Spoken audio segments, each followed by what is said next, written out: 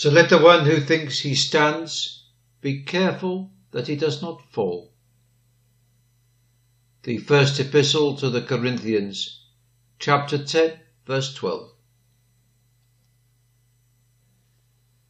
It is a curious fact that there is such a thing as being proud of grace. A man may say, I have great faith, I shall not fall.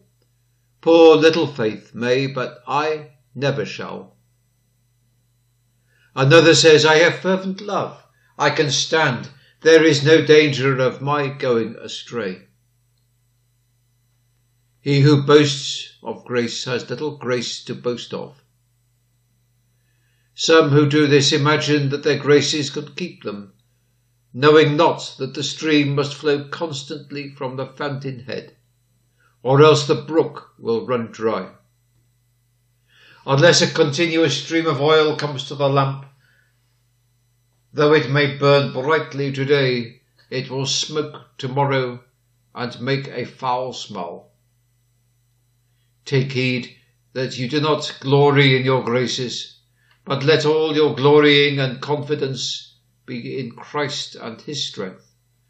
For in this way only can you be kept from falling.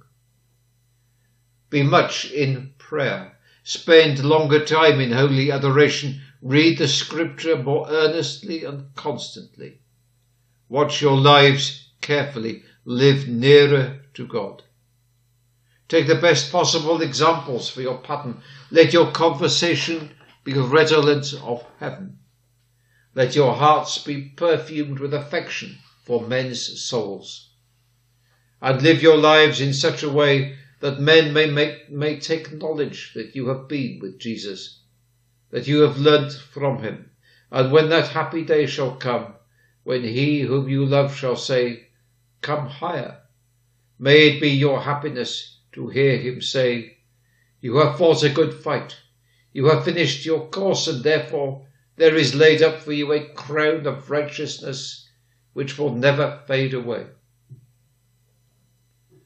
O brothers and sisters, with care and caution, go on, with holy fear and trembling, on, with faith and confidence in Jesus alone. And let your constant petition be, Uphold me according to your word.